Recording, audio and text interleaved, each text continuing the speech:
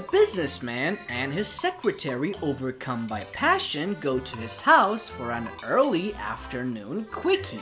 Don't worry, he assures her. My wife is out of town on a business trip, so there's no risk. As one thing leads to another, the woman reaches into her purse and suddenly gasps. We have to stop. I forgot to bring my contraceptive. No problem, he replies. I'll get my wife's diaphragm.